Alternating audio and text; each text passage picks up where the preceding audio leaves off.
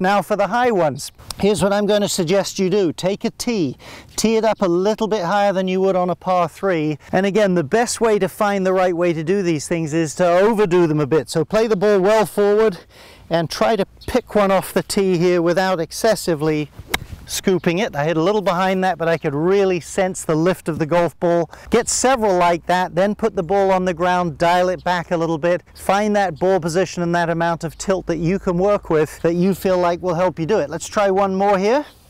Ball's forward, a little more upward hit, finish even though it's not a full one. A little bit higher up there, I can feel some tilt in my body.